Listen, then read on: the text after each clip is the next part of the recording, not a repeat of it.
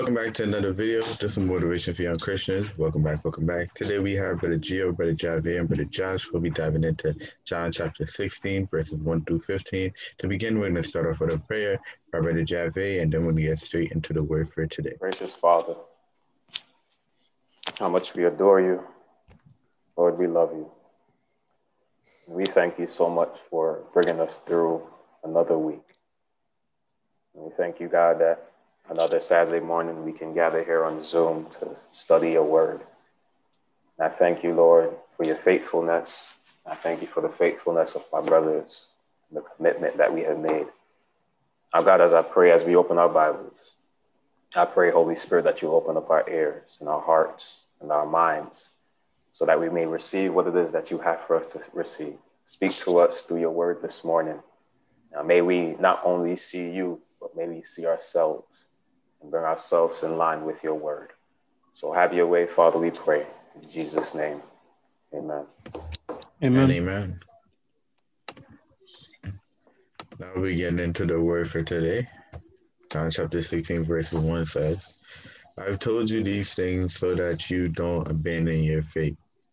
For you will be expelled from the synagogue, and the time is coming when those who kill you think they are doing a holy service for God.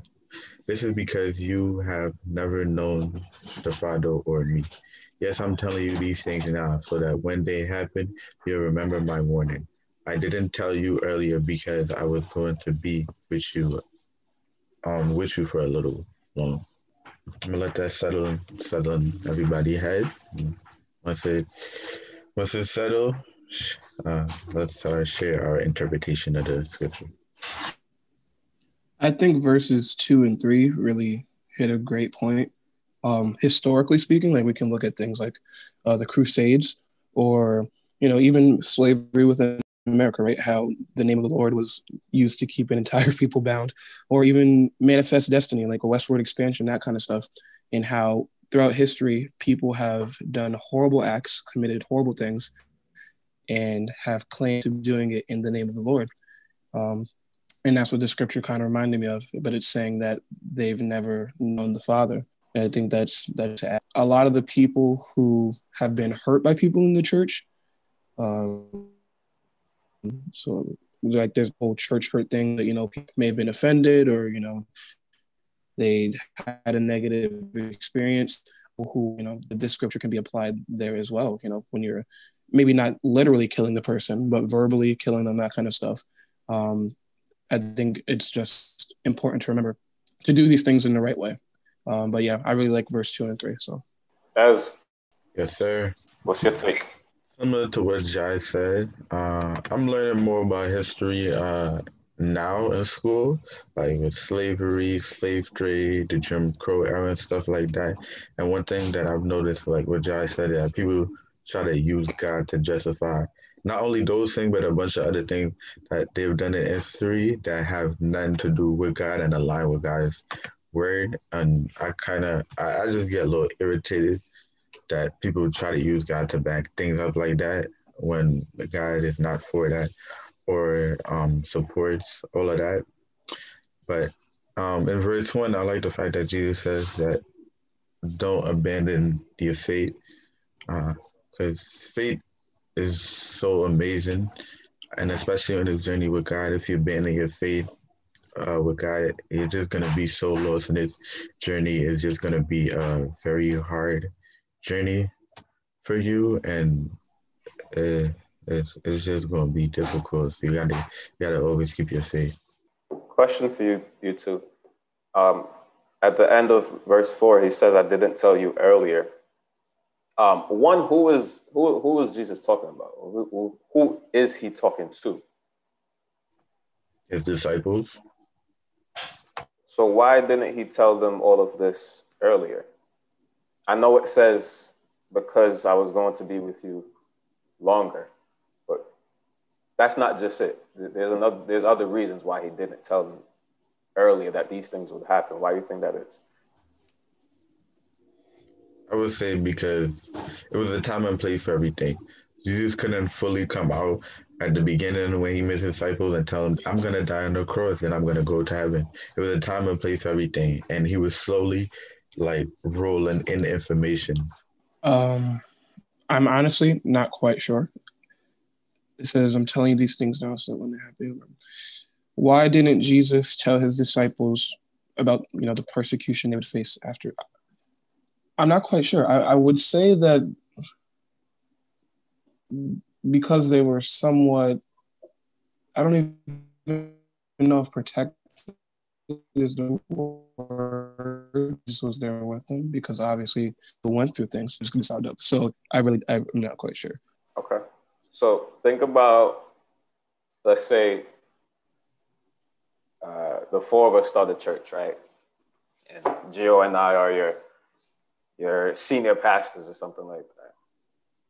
And we tell you from the jump, you're going to go through it. People are going to try to kill you and throw you out wherever we send you to preach. What would be your response to that? Just starting out. Fearful. Be fearful or scared. You'd probably, you'd probably like, yo, I'm good, right? Mm-mm. Nope. Yeah, I got that. I got that on our own. I mean, I see that point too. I was also going to say that they probably wasn't mature enough to receive certain information. Because I feel like if they would have been told those information earlier, some of them probably would have left. Yeah, and abandoned their faith, right? So the time that they spent with Jesus, right, was a time of learning, but it was also a time of preparation, right? Because eventually he would leave them, right? But even that, he didn't tell them from the jump, right? That I'm going to leave you eventually. He didn't really tell them that from the onset, right? He waited a little bit because he needed to prepare them for this to happen, right? So their faith had to be strengthened. They had to become knowledgeable of the gospel and his word, right? So you got good answers. Here's the way. I want to see what Gio's about to say because Gio sounds like he got some type of Jesus coming down to him knowledge on his mind. I want to hear. God is good all the time, and all Amen, the time amen. God is good. Preach it. Amen, amen. That's what I got. Nah, you stopped at which verse? That was verse 4. You stopped at verse 4. 4. I guess it's just like a word of encouragement, actually. I went back to verse 20 in chapter 15, and he says, "Remember the word that I said unto you, the servant is not greater than his Lord. If they have persecuted me, they will also persecute you. If they have kept my saying, they will keep yours also." And go back to verse 19. "If you were of the world would love his own. But because you are not of the world, but I have chosen you out of the world, therefore the world hateth you." I know a lot of times we have some sold out teenagers in church or when they're with the Christians from the church. But then when they go amongst their friends in school or even their family members, they kind of try to blend in instead of standing out, being separated. So I think that for those who are listening to this, I think that's a word of encouragement that Jesus is clearly telling us that should we decide to choose Christ and come up out of the world, there will be suffering and persecution. I don't know if we preach that in the church these days to our youth, to even the adults, to anybody in the congregation, that when you choose Christ, prepare to suffer. Everybody thinks that when you choose Christ, this world that we're living in will be flowing with milk and honey, and there will be all types of melodious birds chirping, and everything will just be peaceful once you choose Christ. But it's not the environment that we live in that brings us the peace. It's actually the Christ that lives in us that brings us the peace. And we have to keep that regardless of the environment that we're in. We have to bring peace into the environment because we have the peace of Christ living in us. So I think that's just a word of encouragement. And to me, I'm just imagining this whole setup Jesus comes, he sits everybody down. He's like, all right, let me talk to you real quick. I got to chop it up with you. Listen, it's getting ready to go down. I know you've been rocking with me for the past, say, 3 years or so, but things are about to switch up. Like, what you talking about? They're going to try to come for your head now. They, who, what, when, why? They're going to try to kill you for my sake because you choose me. These people who don't know me, know my Father, they're going to kill you. But be encouraged because I will never leave you nor forsake you. Hold up.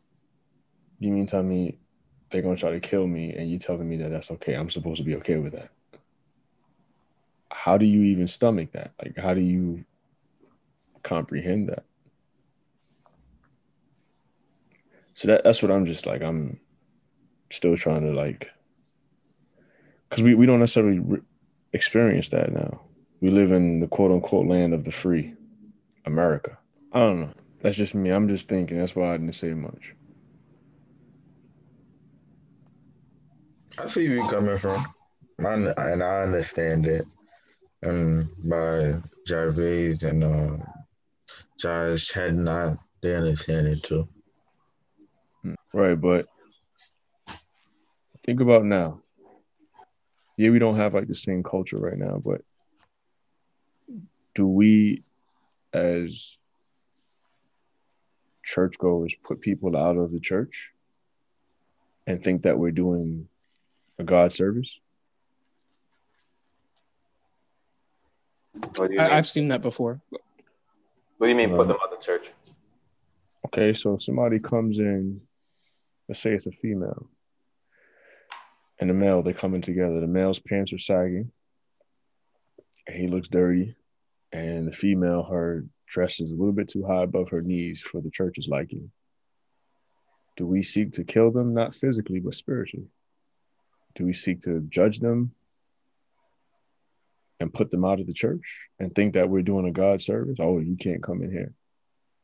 And I say they've been coming for like a month or so, and we're like, yo, sis got to go, or you got to change how you are. Like you can't come in here as you are. We're not going to accept that. Like I just feel like I think I read in a study that it's not our job to judge people, but it's our job to lead them to Christ.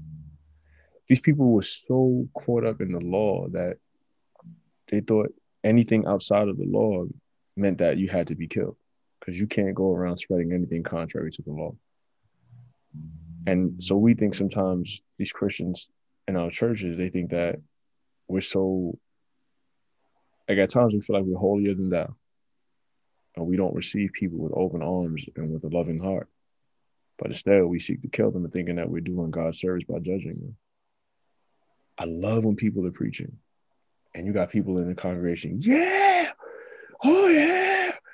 And then it's like the word is you need to watch how you talk to people.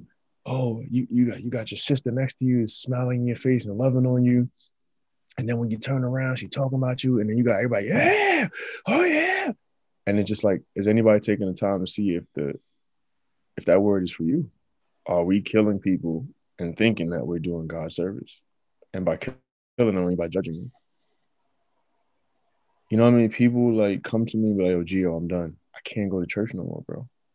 I'm tired of them saying things to me, judging me, talking about me. Like, it's just, and I'm saying to them, I'm just like, what can I say? Keep pushing, sis. Keep pushing, sis. You would expect something like that from outside the church. But the very place where you're supposed to come and be sharpened and empowered, people are killing. I got an example for you. I read one time that the old pastor had left the church, and there was an announcement that a new pastor would be starting on this particular Sunday. And so he didn't come in like a normal pastor would. Sitting at the front, got 3-piece on, ready to go, ready to greet everyone and be nice and everything. Came in completely different. My man threw on the most dirtiest clothes ever, looked real bummy, didn't shave, looked real rough. He came into church in the middle of it, and he sat down in the back. And no one spoke to him. No one said anything. I think it even said that people moved away from him as he sat down in the seat. And so they go on to announce, all right, we're now going to bring our new pastor who's going to be taking over now, and we want everybody to stand. And when they call the new pastor, this guy gets up. And everybody, when he made it to the front, everybody looked at him like he was a ghost. It was like, oh, snap. And he goes on to say, when I came in, no one showed compassion. When I came in, no one spoke to me. No one said anything. No one showed love. Everybody judged me and went the opposite way of me. We got work to do, church.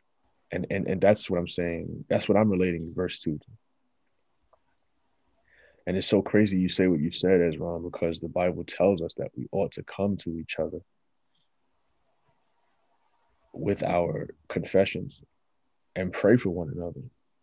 But the enemy has us to feel that we can't tell anybody our business. We ought to keep it a secret. And the next thing you know, we find ourselves in this ditch and this hole, and we can't get out because we dug it so far deep. But we should have a brother or a sister in Christ who we can confide in and trust in. Iron sharpens iron.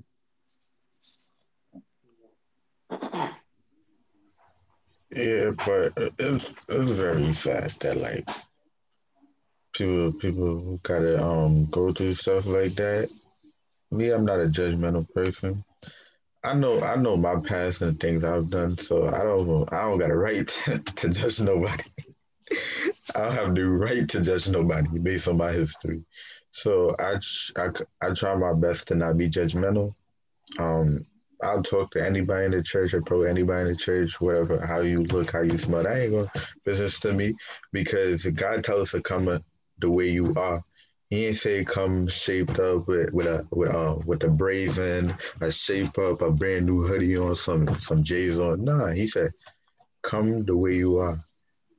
If your clothes dirty, your pants sagging, you don't have no type of money on you, whatever the case or circumstance you in, come. And we as a church, we got to be accepting of those people. It's a lot of changes and a lot of work that got to be done in the church. And by the grace of God and the people in power, we're able to get those work done and change the things that are needed to be changed. Amen. I think we got to reach before we teach. Yeah. Absolutely, bro. People always say Jesus is the answer, but nobody take the time to find out what the person's question is. Like, what the person going through. Get to know me. Talk to me. Find out what I'm going through. Yeah. All right. You're free to move on now. Sorry. No, you good. I'm glad you brought up that point, because I wasn't even thinking about that. See, iron sharpening iron. I was not even thinking about that. Thanks for that, G. Thanks. Now, guys, we're moving on to verses 5. Verse 5 says, But now I'm going away to the one who sent me, and not one of you is asking where I'm going. Instead, you grieve because of what I've told you. But in fact, it is best for you that I go away, because if I don't, the advocate won't come. If I do go away, then I will send him. And when he comes, he will convict the world of its sin, and of the righteous, and of God's righteousness, and of the judgment, and of the coming judgment. Ooh. Verse 9, the world's sin, that is, refused to believe in me. Righteousness is available because I go to the Father, and you will see me no more. Judgment will come because the ruler of this world has already been judged. What did you just read, Esron? A whole lot of stuff. You're not allowed to read anymore, okay? Somebody else will read. Because I'm picking up what you're putting down, brother. You out here reading it and then passing it off to people, and you don't even know what you're reading. No, the reason why I'm reading it and passing it on so I can really just settle in my mind what I just read. And Joshua go and we'll ask you what you think and be like, yeah, pretty much what what Joshua said. What he said. Yeah, pretty much what he said. Not reading no more, bro. We caught on. All right, enough is enough. like you guys mentioned earlier, that Jesus was needed to leave in order for the Holy Spirit to come, and we know we had the conversation, but why did Jesus need to leave? Uh, Bro, who was the I don't really. Spirit? Who's the Holy Spirit? Yeah, who is The The advocate that's Holy. referred to in the scripture. Yeah, he? What does that mean? Is the this a man trick that God question? is going to send. You said the what? The person that God is going to send. No, I'm gonna switch you. So who is the Holy Spirit, right? In what the scripture is saying, if I'm reading it correctly, the Holy Spirit is the advocate, or I believe another version says the comforter. But the one that Jesus is referring to in the scripture. Is that right so far? I was going to say the Holy Spirit is a part of God. I still don't understand the Holy Trinity. All right, I give up. I give up. I give up. I give up. Boy, we just started. How you give it up already? We're gonna pull the answer out. Can you ask the question one more time? All right, so you guys said the Holy Spirit. I asked who is he? You guys said the advocate or the comforter. Mm-hmm. Is that who he is, or just another way of referring to him? You know how other people have pet names? Is that another name for you, or is that who you are? I'll say it's another name.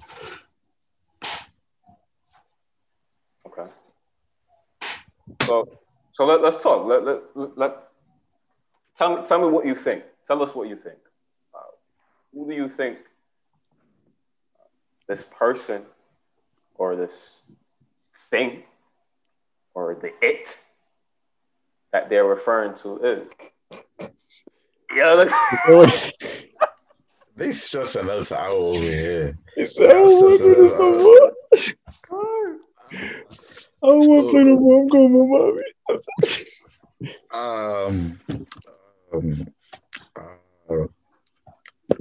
think it's the Holy Spirit, because at this time, in my opinion, the Holy Spirit wasn't there yet, and Jesus needs to send the Holy Spirit to be able to guide and give his people wisdom, because that's what Jesus was doing there. He was guiding them and giving them wisdom. Because Jesus can't be there physically, he got to send a spiritual form, which is the Holy Spirit, to be able to speak to his people. And Jesus, who is the head person, he's going to speak through the Holy Spirit to speak through us. But you said the Spirit wasn't there. That's what I'm thinking. That's why I say, from my opinion, he wasn't there. I don't know if he was there. You read in John 14 that the Spirit was there. That the Spirit was there. It says, Jesus told the disciples, you know him, for he dwells with you and shall be in you. So the Spirit of God was with the disciples, but he, the Spirit, was going to be with them and in them in a new way. So he was with them, but now he's going to be in them. There's levels to it, bro. So do you see how that's kind of confusing, if that's the... Because here in verse 7 it says, but in fact it is best for you that I go away, because if I don't, the advocate won't come. If I do go away, then I will send him to you. So why is Jesus leaving if the Spirit is already here? That's the same question Gio asked earlier. And I have that same question too. Why couldn't the Spirit and Jesus be... why couldn't the Spirit be in us and Jesus walk on the earth together? But I sort of kind of came to an answer. I'm not quite allowing it to be the answer. I'm kind of fighting it. But first off, Jesus had to go because someone had to be the ultimate sacrifice for our sins, right? He had to leave. He had to be killed. Without it, then, we technically would still all be guilty of sin and would have to pay the penalty, right? Because some blood has to be shed once sin happens. And his blood was the ultimate blood. But my question was, okay, you were crucified, you only showed yourself to those who believe when you came back, and then you left. You told them to wait, and then the Spirit would come and be in us. And then we will be empowered to go out and share your gospel. But why didn't you come back when the Spirit came back? Like, why can't y'all just be here on the earth together? Like, I want to be able to give you a high five. You know what I mean? I want to have like a special handshake with you. What's good, boy? You know, like, I want to be able to do that. I want to be able to do that with Jesus, but you know, that was my question. But I figured out why he had to go. I get that part. My question is why he didn't come back when the Spirit came back. No, I was saying I'm still stuck on Jave's initial question, who is the Holy Spirit, right? Because then, you know, we said advocate and then we went into the whole name thing. So yeah, bro, I'm not sure how to answer that. The Holy Spirit is the Holy Spirit, right? He is the Holy Spirit. And the Holy Spirit comforts us, and the Holy Spirit advocates for us. So that's, I guess, that's why they kind of use the names interchangeably, like the advocate, the comforter. I know John 14 specifically does say he, the Holy Spirit. Yeah, that's like literally all I have. So go ahead, Bishop. Hold on, before you go, why I feel like this is an easy answer, but I'm just not getting it. I really feel like this is an easy answer, but I'm just not comprehending it. Bro, because they always ask these Because- questions that seem so simple, and it's like got the most complex answer. They be Nah, you know Like, yo, we want y'all to get this stuff, because what we're doing, no one necessarily did with us, right? I have mentors, but no one, when it comes to the Holy Spirit, really sat me down and explained who he is thoroughly to me, right? For a long time, when I was y'all age, and not saying that like I'm mad older than y'all, but when I was a teenager, right? The way it was shown or displayed was that the Holy Spirit was almost reserved for certain people, or reserved for pastors or preachers. Old people. Older people, yeah. And it only seemed as if the Holy Spirit came to make them act crazy. Like, you know, when they get up in church, start bugging out, speaking in tongues, running up and down, falling on the floor. I would never want to be in church. I don't want to see that, right? Especially when my mother, she be bugging. Oh, I'm out, bathroom time. You know what I mean? Go. So we want y'all to have that foundational knowledge of the Holy Spirit, right? So G, I'll start, and then, you know, chime in, piggyback, and hopefully we lay a good foundation of understanding for y'all, right? So let's start with this. A lot of times people refer to the Holy Spirit as an it, right? Holy Spirit is actually a person. He has a personality, right? So he's a person. It's a he, right? Second thing, we speak about the triune God, right? So we have the Father, the Son, and as you know, we have the Holy Spirit, right? Okay, so of the three, all three of them are God. It's God the Father, God the Son, God the Holy Spirit. But they have different personalities in that they serve a distinct role when it comes, or as it pertains to the life of a believer. Same God, right? But they just serve a different role, right? Now, the Holy Spirit is one of the easiest ways to understand is Jesus in spirit form. So it's the Spirit of Christ living inside of us. Good so far, Ez? Makes sense? All right, so G, pick up. Lost my train of thought. So I'll go to the scripture, right? So he says that, I tell you the truth, that it is expedient. Oh no, I forgot we get in NLT, right? NLT says that was 7, right?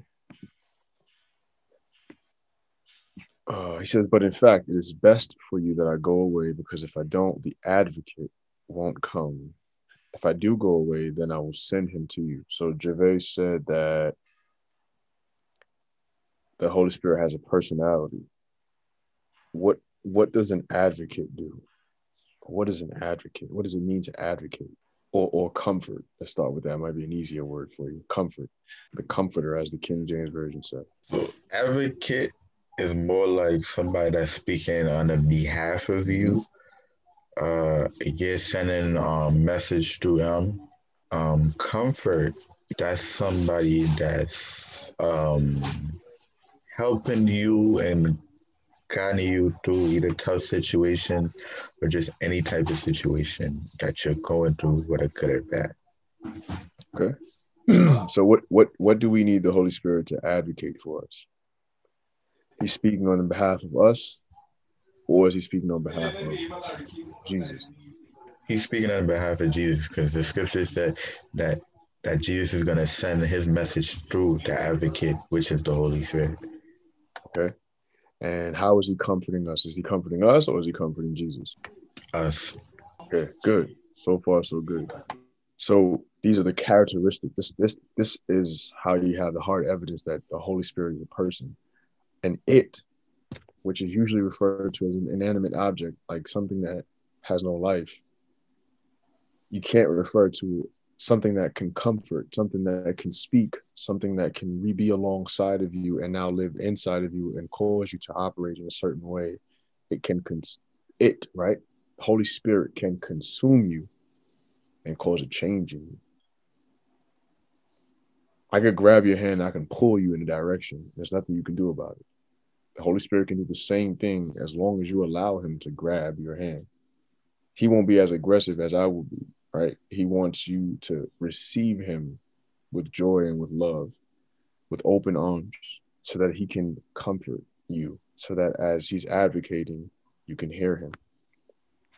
That goes for the characteristics, the person trait of the Holy Spirit. But now we talk about the difference of him being with us and now in us. What do you think the difference is? I don't know what teachers be feeling like. Yeah, right. You ask a question, they look the other way. Like, especially online. Oh Yeah, my God. if you look at all the way up to like, where the answers at? Like I'm just trying to find like with us, but not in us. I'm gonna use an example. A you leader to a you. You leaders obviously have that role where you're teaching the youth, you're preaching to the youth. You're preaching to the youth. I'll say you're with the youth.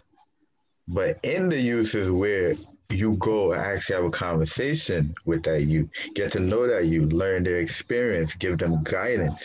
Where it's not like you just preaching to everybody or you talking to everybody, but you getting personal with that person so you can learn more about them, so you can help them grow. So I don't know. Not bad at all. Not bad at all. So when the Holy Spirit was with them, the Holy Spirit enabled them to come to Christ. The Holy Spirit enabled them to have faith in Christ and to hear what Jesus was saying. Likewise, the same thing with us, right? He's the one that calls us and brings us to the altar to give ourselves away to Jesus. But something different happens when he's inside of you, when you're filled with the Holy Spirit. Notice how it said when Jesus was baptized, the Holy Spirit came descending upon Christ, resided in him, and it said the measure of the Holy Spirit's power in him was like you couldn't measure it. It's unmeasurable. And it was at that moment, as soon as the Holy Spirit descended upon him, what was the first thing that happened? He went to the wilderness, got tested, see if he was COVID positive or not. I'm playing. He went to the wilderness and was tested or tempted, right? By the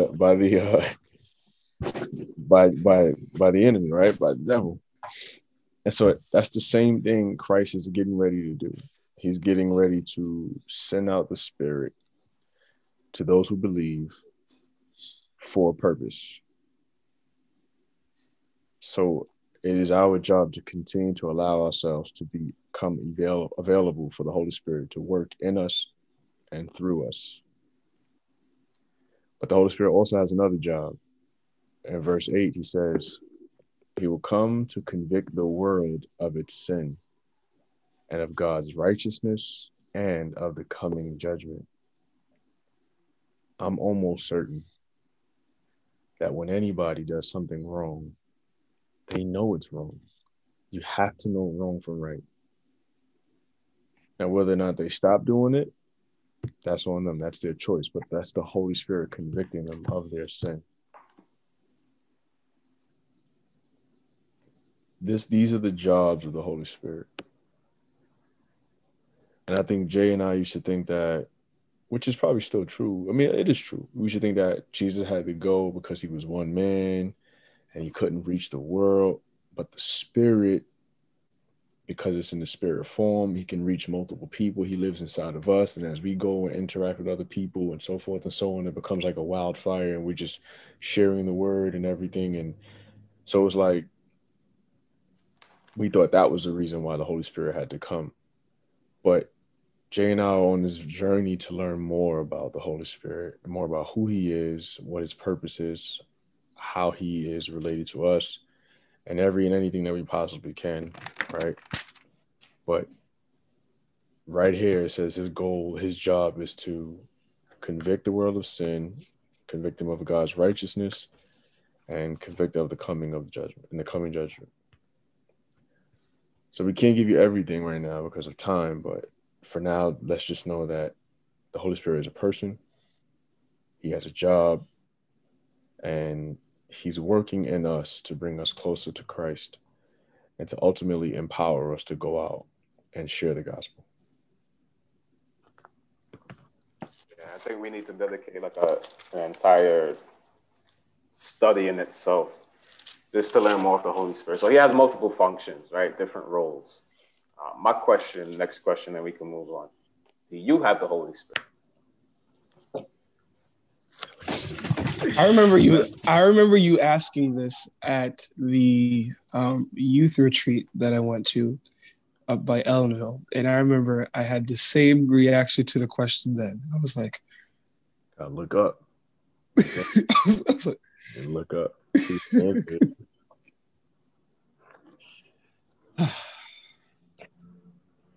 Yet again, another question that sounds so simple, but I always get confused. So I have the thought, I'm trying to properly convey it. I get confused with questions like these, right?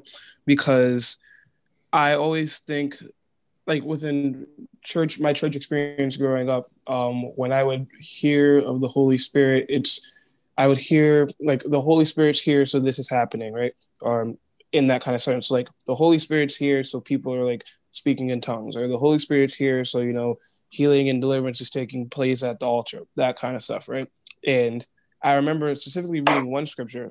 Actually, no, I was doing a study with someone, and it was talking about like how those things of the Spirit are evidence of the Holy Spirit. I believe, I don't know the specific scripture, but it says something along the lines of that being evidence of the Spirit. So my question is, if you are not, I won't say being used in that way, but if that is not something that you are personally experiencing, then can you be filled with the Holy Spirit? So I guess I have a question for your question. Yeah, I was going to say that was a good way to get out of the answering the question. No, I'm so serious. I really don't know the answer to the question, but I have a question to answer the question. So I'm gonna definitely try that. Your turn. I'm gonna definitely try that, but I definitely have the Holy Spirit in me. I have the Holy Spirit in me. Yes, I do. He works in me each and every single day. Okay. I don't know. So it sounds like you're saying yes, but you don't know why you have the Holy Spirit in you, right? No. And I want y'all to know, and I'm not talking about Kogak or any particular church. witnessing people jump around and speak in tongues is not evidence of them being filled with the Holy Spirit, right? Don't let that fool you. Some people just put on a show, right? That's to the side. Here's a plain, straightforward answer. The moment of your salvation, the moment you accept Christ as your Lord and personal Savior, you have the Holy Spirit. All of us have the Holy Spirit, right? Now, when we start talking about spiritual gifts, speaking in tongues, interpreting tongues, prophesying, talking about different, I remember in the beginning, Gio said there's levels to it. So it's levels to it, right? So the other question would be, do you have the infilling of the Holy Spirit, which is a little different, right? And I know in our churches, we go back to it, the Holy Ghost, right? Do you have the Holy Ghost, right? Which is different. There's a difference between, I know when we read NLT and a lot of these other different translations, it doesn't refer to him as the Holy Ghost, just the Holy Spirit, right? But there's a difference, right? So when we accept Christ as our Lord and personal Savior, we have the Holy Spirit. We all have the Holy Spirit living inside of us, right? Now, I'm sure you've heard terms such as the baptism of the Holy Spirit, the indwelling of the Holy Spirit, the filling of the Holy Spirit. The next step or the next level that we should yearn to go or get to is the filling of the Holy Spirit, right? Which is a different level, right? Which we'll discuss another time, right? I just want to lay that foundational understanding. We all have the Holy Spirit living inside of us. All right. No, I was it was about the spiritual gifts because I wanted to put a marker in it so that I could read it later. When you said it, it just made me think to go to it. But no, that definitely makes sense. Like I said, that was definitely my understanding of the Holy Spirit and what it meant to have the Holy Spirit. Like kind of what you said, what you guys said earlier, how like when you were younger, you used to think that the Holy Spirit was reserved for certain people in the body of Christ. That's how I used to look at it. So I know that we as Christians, once we accept the Lord as our personal Savior, once we accept Him into our heart and all that great stuff, we do have the Holy Spirit living in us. But I'm down to do another study on this specifically because, like you just named, like three other things that kind of tie into it. So I definitely do see that there's a lot of levels to this. As you said, there's a filling, there's an infilling, a dwelling, a indwelling, an outdwelling, and I'm like, okay. Yeah. We gonna do the best we can to share what we're learning with you guys, because we have to change the narrative and the understanding that's out there, especially for y'all, young people, and for us as we're going forward, right? If not, we'll just keep on passing on what's been passed down from the older people, and when sometimes we read it and we look at it, it's not entirely true, or it's not biblical, or So we just want to make sure we're going on the right path in our understanding of Scripture. And I thank y'all for educating me and Josh.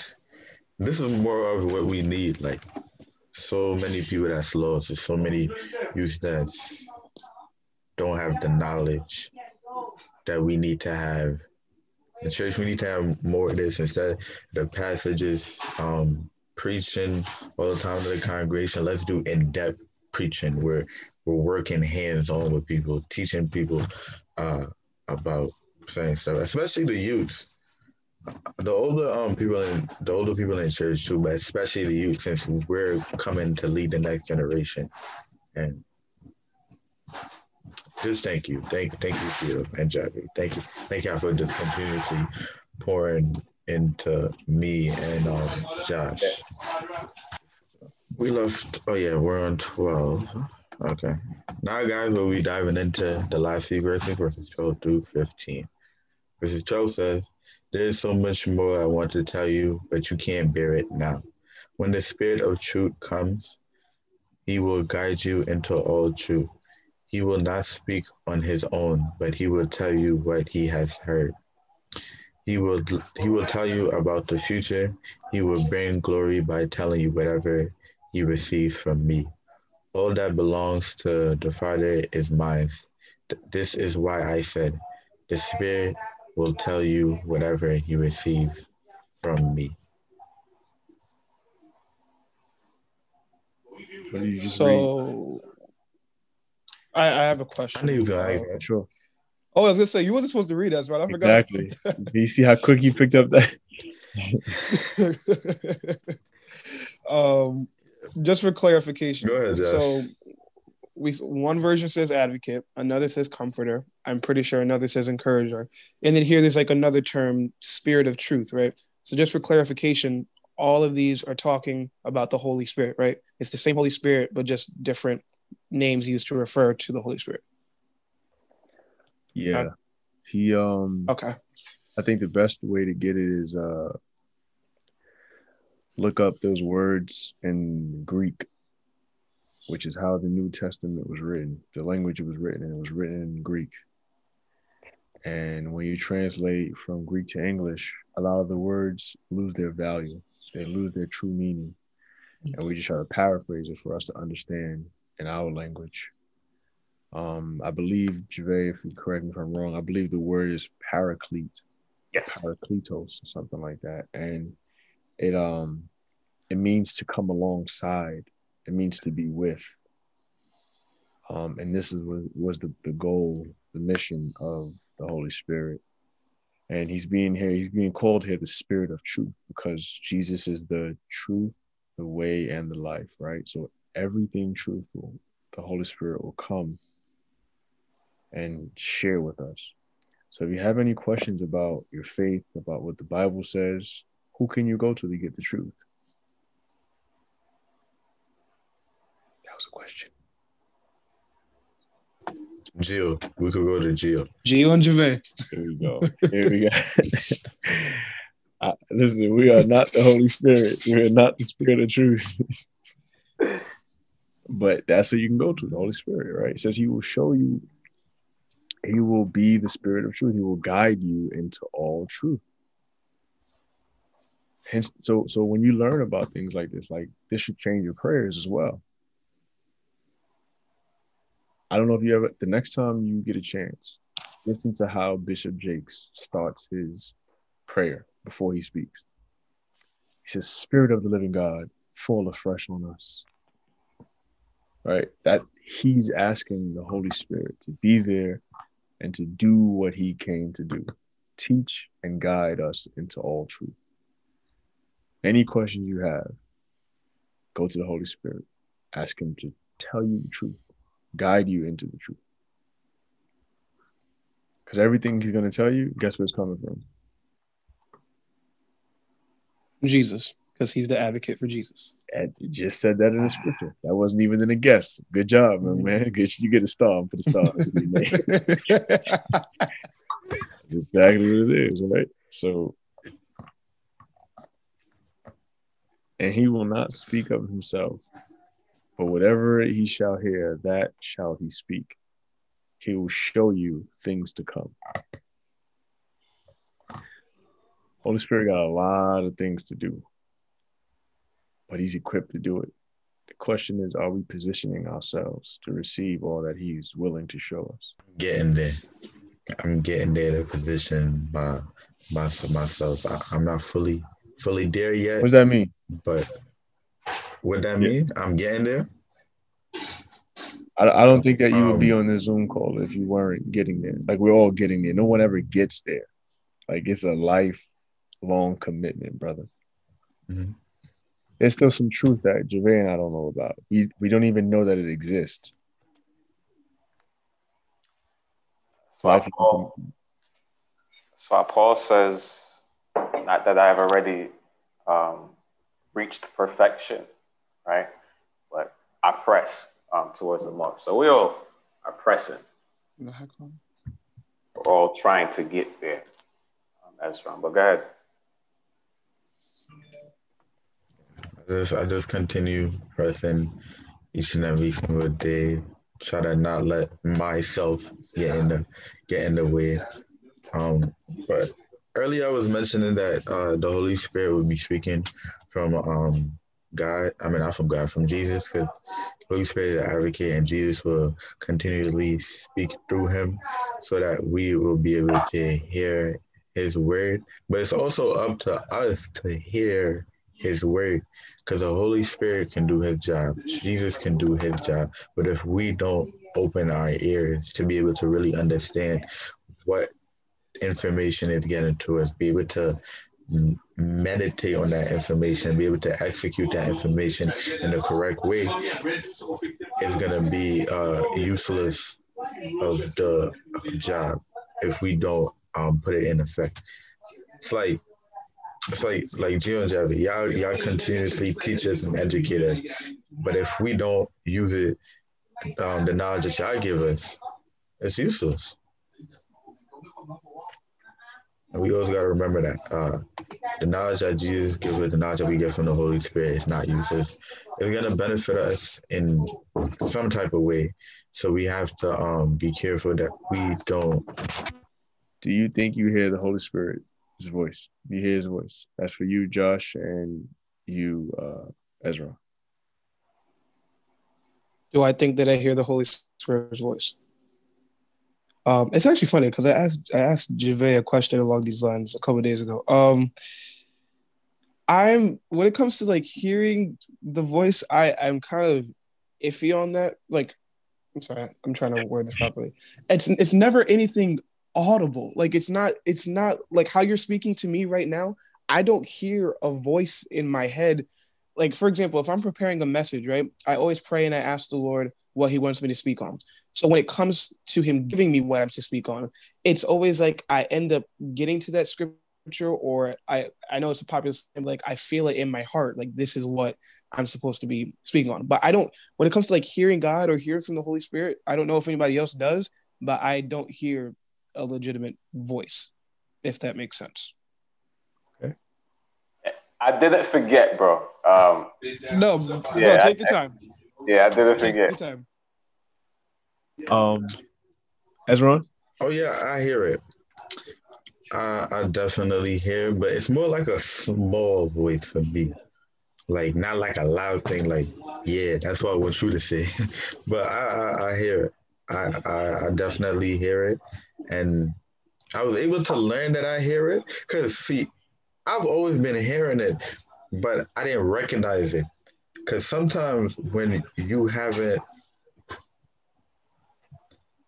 sometimes when a voice is new to you, you may not recognize it immediately. But as it takes time, you're able to recognize that voice, and that's what I was able to do. I was able to recognize that voice, like brother uh, Josh say, when I pray, to ask God what to say. I hear that voice in my head. Okay, talk about this. I want you to hit this point. I want you to hit that point. Stuff like that. Josh. I'm listening. That's fine. Who you live with? My mother, my two little cousins, and my dog that you're about to hear talking. All right, cool. So let me ask you this question. Did you ever wake up and say, let me go beat the dog? No, I've never woke up in the morning and said, let me right, go beat the dog. You just go beat the dog, right? But I'll make it easy, even easier for you. Your mom tells you not to do something. Uh-huh. But you feel this urge to do it anyway. And as you're getting ready to go perform this act, something says it's not the right thing to do. You ever got that? Yes. What do you think that something is?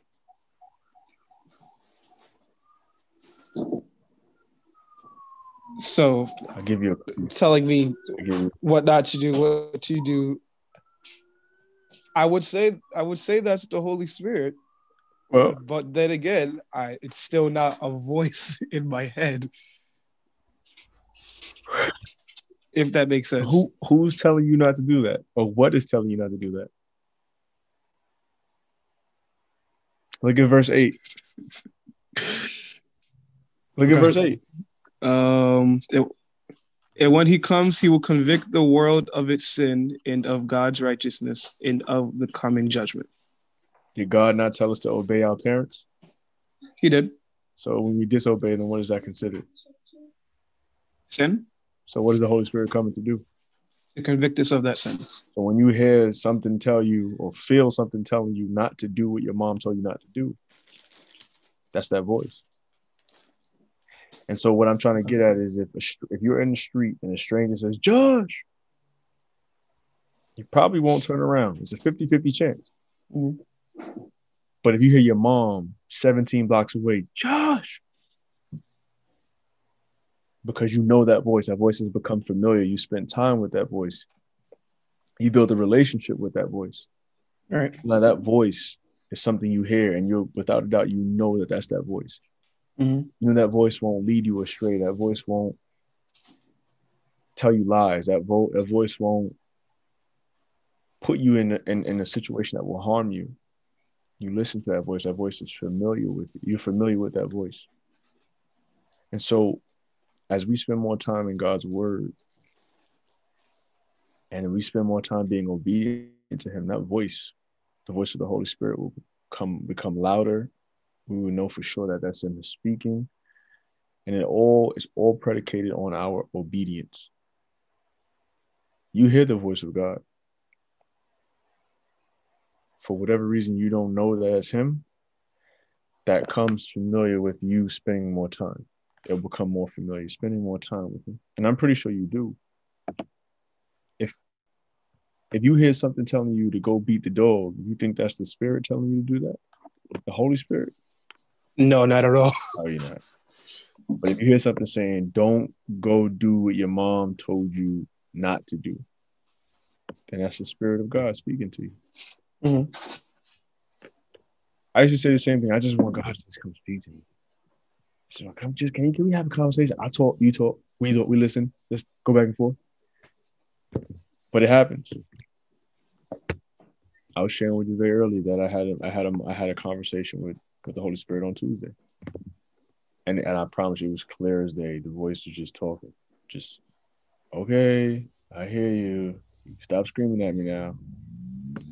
You got to spend time. That's all. Building that relationship. But first, you got to find out who he is, right?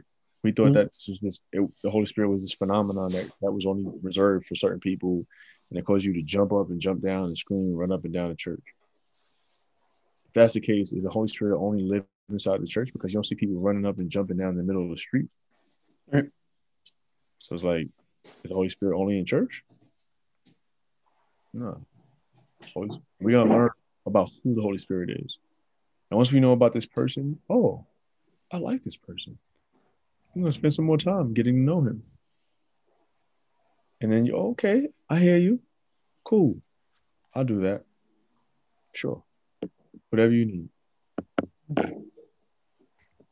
Make sense? Definitely. I'm glad that you broke that down. It kind of reminded me of, there's a song that I listened to. I'm not sure if you know the guy. His name is Dante Bowe. He's a worship leader. And he came out with a song called Voice of God. And the lyrics are really, really cool, but it kind of just talks about all the different ways that we as Christians hear the voice of God.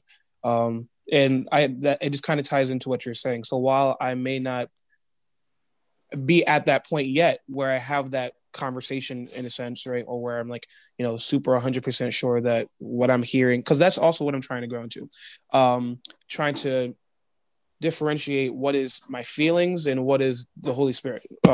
That's something I'm personally trying to get to. But no, it just kind of attests to what you were saying about, how that thing telling us, sorry, not to make it, but what is telling us to do right or to do wrong, him is fine. Let's change the verbiage, right? Let's change how we address him, because yeah, that's definitely something I gotta work on too, because I'm so like, I'd be like, the Holy Spirit, okay, so it does this, it does that, but the way you guys broke it down, that the Holy Spirit is a person. He is a person. He has character. He has personality traits.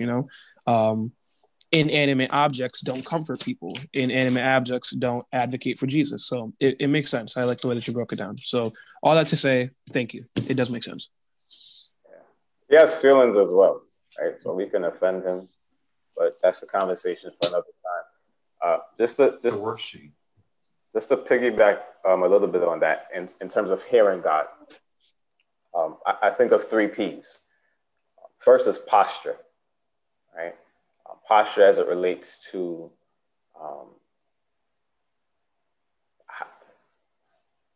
put it in a way that makes sense. Posture in terms of, so I would say your posture should be one of dependence, right? You're dependent on to hear on him. Posture in terms of trust.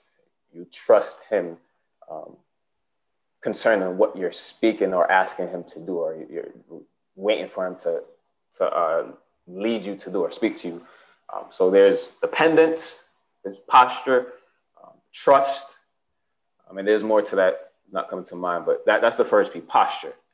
The second thing I would say is place, right? In order to hear from God, we can't be in a place where we're distracted, right? We need to be in a place where, yeah, and it's true. I think it's Esron, I'm not sure, or Josh that said it. It is sometimes that still small voice, right? It ain't gonna be him shouting at you, right? So you gotta be in a place where you're not distracted, and it doesn't necessarily mean in a crowd of people. You can be by yourself and you're still distracted, right? So a place where there is a dedicated time where you can sit down. Gio always say, how you always put it when we pray, settle yourself, G, how you usually say it? Yeah, say center yourself. Center yourself, right, right? So you center yourself so that your focus is solely on God or the Holy Spirit. And the third P is prayer, right? You're talking to him. I'm not talking about any big elaborate, but just talking to him. Talking to the Holy Spirit, he's gonna respond, right? And then you hear. So 3 P's, posture, place, prayer, right? And think of those 3 things when we're talking about hearing from God or hearing from the Holy Spirit, right? He's not gonna be some big, audible, crazy shouting at you, right? And as you was alluding to, the Spirit will never lead you to do wrong. So now for you guys that are preaching, when it comes to preaching, the Holy Spirit will speak as you seek, right? So you pray, right? You spend time, he'll speak. You study, he'll speak, right? It ain't gonna be your mind or your wildest imagination, right? When you posture yourself, right, and you're in the right place, right, the Holy Spirit will speak, right? When we talk about studying Josh and Esron, you speak through his word, right? So it may not be you're just sitting down on the couch. Oh, he's speaking now. A lot of times it will be as you're studying, right? Now you're speaking, you like, oh, somebody asked you to speak. I don't know what topic I should speak on, right? That's one of the hardest things, right? Somebody be like, yeah, just come speak as the Holy Spirit leads you. Dang, you don't gotta talk, now I gotta do all the work, right? You don't gotta focus scripture. Nah, just do as the Holy Spirit. Dang, right? So not all the work is on you, right? Your prayer is, Holy Spirit, God, what would you have for me to say to these people? Because ultimately, this word isn't coming from you. You're just a messenger or the vehicle in which the Holy Spirit will use to impart the word to the people, right? So your prayer is, Holy Spirit, what would you have for me to say, right? What is it that you want me to say? I love when I pray in terms of preaching, my prayer is, God, I decrease and you increase until there's all of you and absolutely none of me, right? That every time I have to preach, that's my prayer, right? Because this word is not coming from Jave, it's coming from God, right? So ask him, right? And then he'll begin to speak. And as young preachers, and I'm still young, right? But anytime, and I read this a long time ago, anytime you get a thought or an idea for a sermon or a vision for it, write it down. I tell Gio this all the time, right? Because it doesn't happen happenstance, not just because. A lot of the stuff that I wrote down 2 months ago, or a month ago, a week ago, end up being what God would have for me to speak on come that following Sunday or that next month, right? So when you get in thoughts and ideas and sermon ideas, not just because happenstance. The Holy Spirit is speaking. He's inspiring, right? That's another function of the Holy Spirit. He inspires you, right? Write it down, right? You get to that point, you don't know what you want to pray on, go back to your notes and pray. I'm not saying pick, choose. Now you still got to pray. Holy Spirit, which one of these topics would you have me speak on? Or perhaps it's none of those things that you've written down, but because you're in the right place and you have the right posture, right? Meaning you're trusting him to give you the word, even if he don't give it to you till the night before, right? That's why this trust comes in. You got to trust him, right? You got to trust him. You got to depend on him. Right? You can't take it into your own hands. I don't want to make this answer long-winded, but it takes practice. And a lot of that is the relationship that you build, right? You hear the voice more, the more time you spend with him, right? So I hope that makes sense. There's so much more that I can say, but I don't want to be so long-winded that I start chatting. But posture, place, prayer. Talk to him.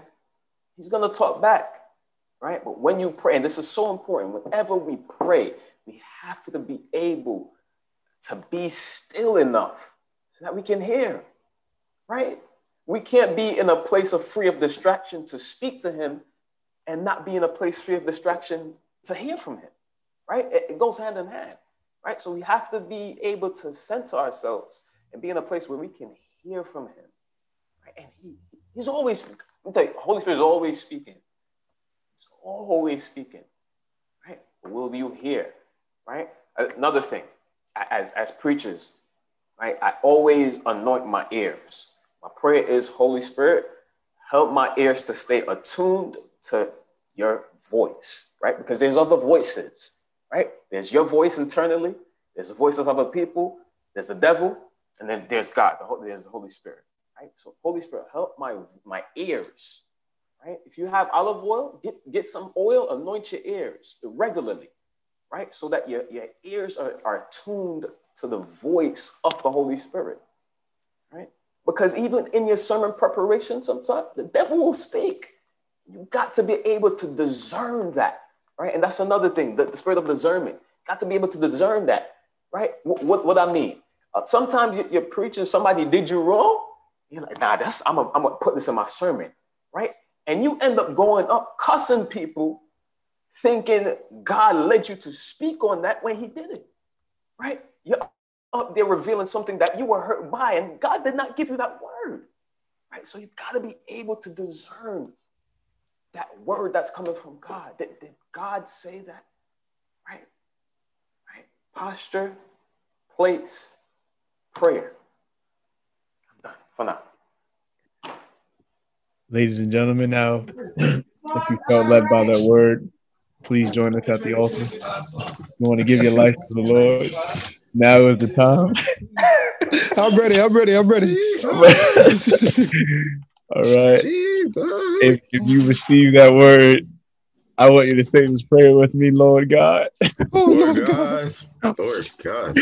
Oh, thank you, Jesus. I heard you speak to me. I heard you speak to I me. heard you speaking. I receive all that you have said. I receive all that you I have said. believe you as to be my savior. I believe you as you to be my savior. Have your way in me. Have your way in me, God. In Jesus' name we pray. In Jesus' name. Hallelujah. I'm almost done. Hey, come on. I'm closing. No, continue. I'm closing. Can I tell y'all, as I sat here and Gia was talking, the Holy Spirit spoke that to me. Right? It wasn't stuff I knew because I'm smart. Mm-hmm. That's a great thing about the Holy Spirit. It's not about your degrees and how much you know. He will tell you stuff that you didn't know a minute ago. And he'll reveal that to you. He'll speak that. And that, oh my God. When you really get in tune with the Holy Spirit, right? He just starts speaking to you. Like, wow, that's amazing. I never thought about it like that. Right? And that's legit how it is, right? I've heard posture before, and I speak a lot about posture. I've preached on posture, right? But legit, I'm sitting here and I'm listening to Gia, I'm listening to you guys. I'm like, I know I have to answer Josh because I didn't get back to you throughout the week. And I'm like, the Holy Spirit, he was like, and I'm like, I'm gonna call you after. Me and the Holy Spirit talking. I'm like, I'm gonna call you after. I was like, nah. The Holy Spirit was like, just tell him now.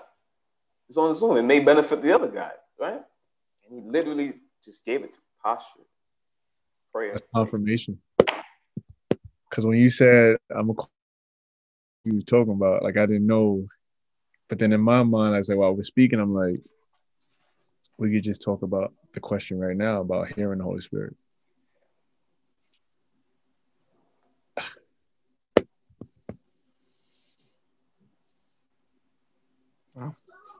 It leaves you in awe.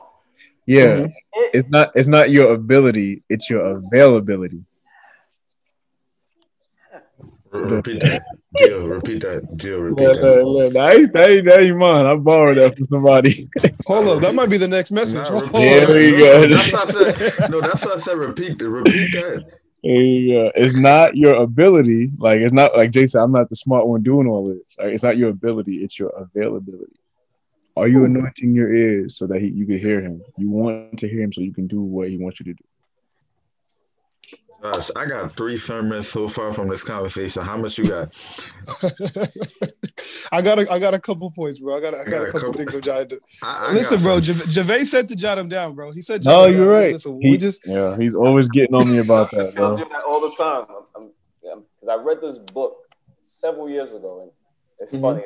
A gentleman passed in my church a couple of weeks ago. His funeral was yesterday, and as I'm thinking about the book, he's the one that gave me the book. It's crazy. And I said, as a young preacher, thoughts are going to come to your mind. Write it down. Get a book, phone, whatever. Write it down, right? Holy Spirit is always speaking. And as you anoint your ears, anoint your lips as well, right? That you may speak as thus saith the Lord. It's so important that when we stand before God's people, we're speaking thus saith the Lord. Right? This word came from God. Right? It ain't come from the internet. Right? It didn't come from another preacher, but it came from God, right? And let me tell you, when I first started out preaching, nobody really sat me down and told me how to preach per se. Like how do I craft a sermon? How do I exegete a scripture? How do I study? Nobody really sat me down. I kind of just figure it out on my own. People give me, I have mentors, right? You have a beginning body and you have an end, a conclusion, right? But nobody really sat me down. So when I first started preaching, right, I would get a topic, all right, and I pray and I get confirmation, and then I go to YouTube, and so I will watch like T.D. Jakes or Noel Jones, and if their sermon topic is related to my topic, oh, that sounds good. I'm gonna write that down. Legit, I'm being honest, right? It sounds good. And I would have preached the entire sermon, but if something sounded really good to me, in my head as a young preacher, I'm like, yo, this gonna get my church jumping, right? So I'm gonna put it in my sermon, right? Right. But and you grow and you evolve and you learn, right? And I did that for a while. And I don't think God, there's nothing necessarily wrong in it. I didn't quote them all the time. I can tell you that. Right? I didn't give them credit for what they said all the time. Right? But as I grew, I learned my sermons started coming straight from my time and spending with the Holy Spirit. I didn't need to watch Uncle. If I'm speaking on hope, I don't need to go to YouTube and watch Uncle Jake speak on hope. Right? So I get inspiration. Right? I don't have to do that no more because I promise you, I sit, sometimes I kneel and I write my sermon. Like I kneel down and I write my sermon, right? Or I sit down and I start writing. Holy Spirit speaks to me, right?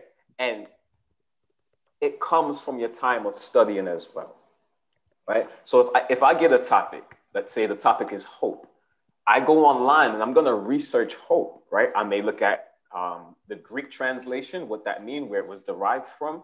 I may go online and look at breaking hope down, components of hope, right? And I research that. I'll look at hope psychologically. I'll look at hope biblically, right? And then I'll begin to craft my sermon. So I'll have subheadings, and the whole thing will come together as I sit here because I write out my sermons.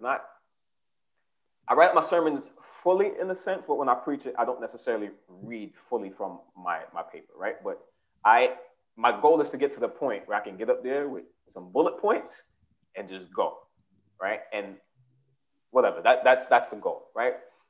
But as I'm sitting here, I'm writing my sermon, and Holy Spirit is speaking, I'm talking, I'm flowing. But what does that come from? My time of studying and preparation, right? If I sat down and I wrote on my topic, on my paper, hope, and I did no studying, then I'd be staring at that blank page. I'll probably go back to YouTube. I don't know what to say, right? So you see how the Holy Spirit works? You got to give him something to work with, right? I don't know if you ever heard that phraseology before, right? But you got to give the Holy Spirit something to work with. So your time spent studying the word, and when you study the word, right, I recommend getting a study Bible, right? Read it. And when you study it, I love NLT because it makes it plain. But when I study and I preach, I have both NLT, I have the Message version sometimes, and I have the King James, right? Because you got to go back to the original context that was written in, right? Because sometimes as they're translated to these different translations, some scriptures or some words are omitted, and the scripture doesn't carry the full weight of its meaning, right? So we lose some of it. So King James always have that with you, right? But it's okay to reference other translations, right? When I talk about scripture and I'm studying, I read commentaries of the scripture, right? To get a better understanding of it, right? When you read in scripture, and you're preaching, I know I'm going on right now. We're supposed to be in the end, but the Holy Spirit is flowing, right? You read in scripture, sometimes you have to go back to the chapter before or a couple of chapters before to get proper understanding of what the story. A lot sometimes in the Old Testament, right? And the New Testament as well, but definitely in the Old Testament, right? Because the story started, maybe if it's First Samuel or Second Samuel you're preaching from, the story probably started in the First Samuel. You got to go back, right?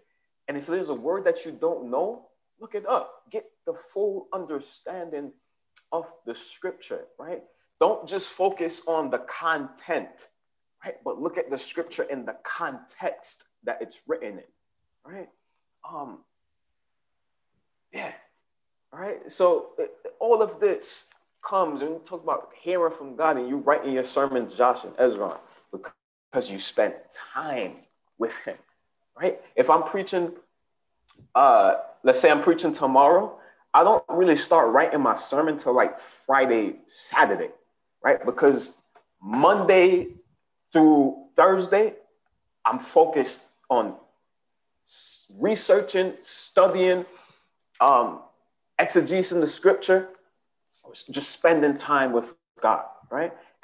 Make sure you fast as well, right? Anytime you're preaching, right, you fast, you set some time aside that you're focusing on God so you can hear, you're prepared, you're consecrating yourself so that you're preparing yourself for God to use you, right? So again, most of the week is spent on preparation. The writing stuff come later. And that stuff comes easier once you do the work up front, the studying and the preparing. You can't get up and talk to God, people, without spending time with God, right? And it's evident, right? People can tell when you don't spend time with God and you just come up there with any word, any old word, right?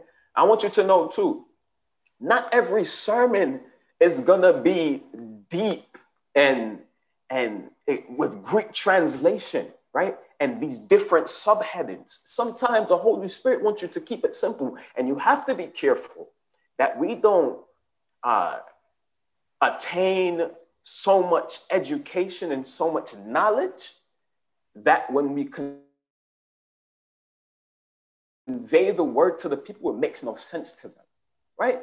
Sometimes I listen to preachers, and trust me, when we get up there, we want to sound educated. No, you want to. You want to sound like you know what you're talking about, right? You don't want to go up there and sound like you're talking anything crazy. And as you study and you grow more, your preaching will mature. Your words and your language will mature. That's fine. Nothing wrong with that. But you want to convey the word in such a way that everyone on every level can understand. That it's not going to fly over their head, right? A lot of time I listen to some preachers and what does that word even mean? Right? And they spend no time dissecting the word, right? And if you don't dissect the meaning of the word, how do you expect people to walk away with understanding? Another thing, right? You read your scripture in the beginning and you never reference it again. It makes no sense to me. Because if you're preaching from a particular scripture, then I'm expecting you to teach me in light of that scripture, right? So don't start with a scripture and then quote 15 others. I don't care how much scripture you know, right? Don't quote 15 other scriptures and never get back to the foundation or the basis of the scripture that your sermon is built on, in which we should derive understanding, right? So you gotta go back to your scripture, and please don't quote a bunch of scriptures that have nothing to do with the original scripture. Because all you're doing is confusing people. All right, so there are times you're gonna have sermons with subheadings and all these different components, and sometimes your sermon is gonna be straightforward and simple. There's nothing wrong with that, right? But just make sure you're delivering the word in a way that everyone can understand, and that you're always pointing people back to Jesus. I'm done. What a word. Now, What a word. Jill, hold on real quick. This is the perfect example of letting the Holy Ghost use you. The perfect example. I just wanted to say that.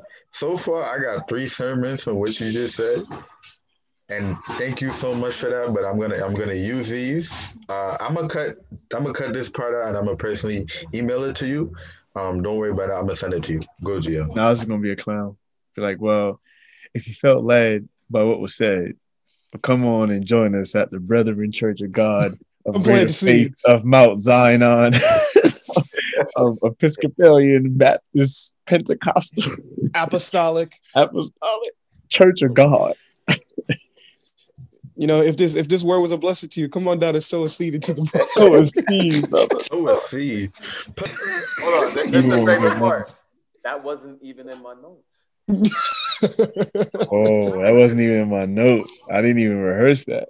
I even prepared this. That was all the Holy Spirit, bro. Like that wasn't even me, man. That wasn't even me, bro. Oh my gosh, man. No, don't do it. Don't do it. I'm done. I promise. I'm done. I'm closing. This is my last closing, right? Uh-huh. Let go. Go ahead.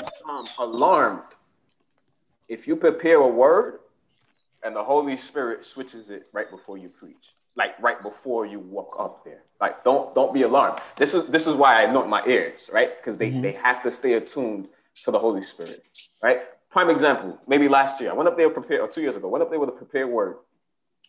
My choir sang before I preached, right? Holy Spirit was moving, started moving. Switched my entire sermon right there. I preached from a different scripture, a scripture I didn't read in a really long time. And my sermon had meat in it, right? It wasn't a topic I studied, but it had meat. So again, posture, trust, dependence, right? Basic, you need that when it comes, as it relates to the Holy Spirit. Trust, dependence, right? And the Holy Spirit will use you in ways that will absolutely blow your mind. I'm done. I just had to get that out there. Don't be surprised if Holy Spirit switch up on you. This is why you have to stay attuned in terms of listening. And even while you're speaking, gotta stay attuned. And that's hard, right? Because you're preaching the word, but you're still trying to listen to what don't worry, he'll shift you, right? You'll feel it, you'll sense it, right? And that comes as you grow in relationship with him and you learn to understand and discern his voice more. Don't be surprised. Sometimes you're not meant to finish your entire sermon. The Holy Spirit start moving. Listen, maybe he wants you to stop. You may have written 5 pages or whatever it is, but he only wants you to do 4, right? He switched it up. Holy Spirit switched things up sometimes, and that's totally okay. Right? So be cognizant of that and recognize that the Holy Spirit can do whatever he wants, whenever he wants, right? I'm going to take these off. I'm going to log off. Oh man, what a Hold word! on. What a word! For example, Josh, the editing software that I'm using right now, I had the free version where they had the watermark, and I think in the first not in the first YouTube video, you saw it in that video. Mhm. Guess who cashed out me $40 so I could get the paid version so we could remove that? Should I actually guess? That was Jave. Nice, man. I didn't even ask him because I had my money. I was gonna do it, but he sowed a seed in me. He saw how. Tell him what you saw, Javi. I can't speak on that for you. Tell him what you saw. What made you cash at me that $40? Sorry, I was in my head. The Holy Spirit's still moving in your brain, bro. No, honestly, bro, I feel His presence right where I'm at, man. I can't remember vividly. I remember cash apping it to you, right? But I don't want to misspeak and say it was spirit led, right? But I respect what you're doing. I love what you're doing, right? And we got to be able to pour into each other, right? However, the Lord has blessed me, and I can be a blessing to you. I don't remember if it was, just the Spirit told me to do. I don't want to misspeak, right? A lot of people say that, the Holy Spirit said, or God told me to tell you, right? Whatever. That's another topic. But no, I respect what you're doing, and however I can help, I'm all for it, man. So keep going. I support you, Gia, and I support you, and support you both. However we can help you guys. People poured into me, and I want to pour into others, right? Maurice and Kevin, they poured into me. I'm pouring into y'all, and it keeps going. Y'all are gonna, find someone that y'all can pour into, and it just keeps going.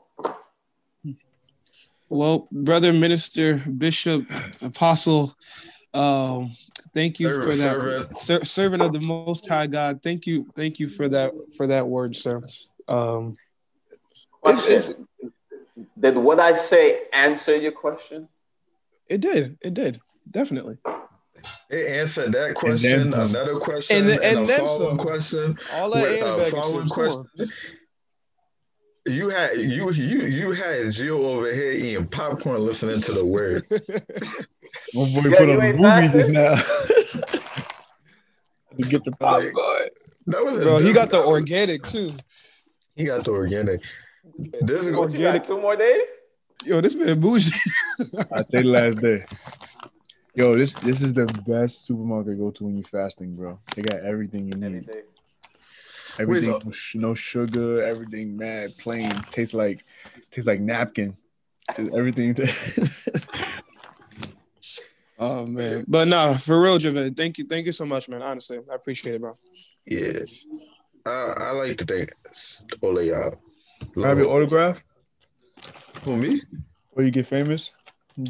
Definitely. Pastor, Deacon, Apostle. Bishop Greenaway in our training told me not to chase a celebrity status. Yeah. So here's how I close. Glory he coming with another all glory to God. Oh, glory goes to God. All the glory. Maybe we need to do a Zoom on preaching so we can talk about this, right? Before I speak, the Holy Spirit just keep telling me stuff. Just remember, don't take credit for anything you do. Right? It ain't you, boo-boo, right? All right? Not you. Esron, do your closing, man, because rock it up, bro. Keep talking, man. That's it. We're gonna be on here. I'm running out of popcorn. We gotta close. The crowd. Right. Thank you to Brother Gio, Brother Jave, and Brother Josh for coming in to the Bible study today to be able to sharpen iron sharpen iron. We're able to pour into each other, give each other amazing thought. Let the Spirit work in us each and every single day. And I thank you guys just so much for coming back. We're going to go into the closing prayer. We're going to let Brother Gio and for the closing prayer, then we're going to do the outro. As always, center yourself, quiet your mind, deep breath in, slowly exhale out. Father, it is impossible to put words together to describe how great you are, how grateful we are of you, how merciful and gracious you are to us,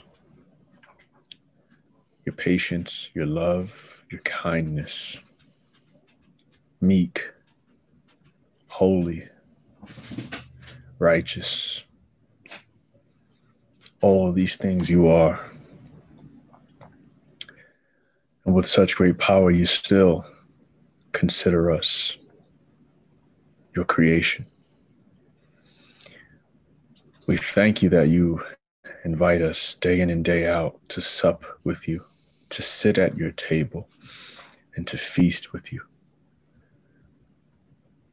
I thank you for my brothers that have taken you up on your offer to come into your courts and into your gates, to sit at your feet and dwell in your presence. All that you have given us today through your Holy Spirit, we say thank you. But my prayer, O Lord, is that we would not depart from what you have revealed unto us, but that the seed was so deep and take root on the inside of us, and that fruit would come forth from this session. That the four of us would be built up, that our spirit man would be strengthened, and that our faith in you, O Lord, would be elevated. Lord, lead us deep, deep, deep, deep into the waters where we are fully submerged and where we can lose what we think is control and give it all unto you for you to have your way. As my brother alluded earlier, we want to anoint our ears to hear what you have to say. Anoint our lips to speak what thus saith the Lord. Anoint our hands to serve where you may lead us. And anoint our feet, Father God, as you guide our footsteps. We pray even now for the hearers of this sermon, the hearers of this session. We thank you for all that you are pouring out into our brother Jave. Have your divine way. Let hearts be changed. Let minds be transformed. May we be new because of this session. We look forward with great expectation of what's to come. May we never be afraid or ashamed to share our testimony because of this session. We glorify you. We thank you. Holy Spirit, remind us to take you with us today as we transition from moment by moment. Help us to come with you as you work inside of us. Speak that we may hear. In Jesus Christ's name we pray. Amen. Amen. Amen. Again, thank you guys for an amazing session. This is the first 2 hours of Bible study out of all of the episodes. Thank you guys so much for your thoughts, your opinions, letting the Holy Spirit use you. Again, this is the end of the video, guys. If you haven't already, hit the thumbs up button, subscribe if you're new, turn on your post notification. That way, anytime I upload, YouTube will send you a notification. Coming from Gio, Jave, Josh, and myself, this is Motivation for Young Christian. We're out. Bye, guys.